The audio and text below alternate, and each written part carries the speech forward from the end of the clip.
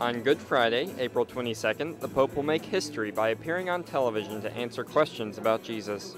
This will be the first time that a Pope has granted a televised interview. Benedict XVI will begin the program by speaking on the person and identity of Jesus Christ, complementing his soon-to-be-released second installment of Jesus of Nazareth. Questions will be sent in by audiences, and the program planners will select the 3 questions they believe are most important for the Pope to answer.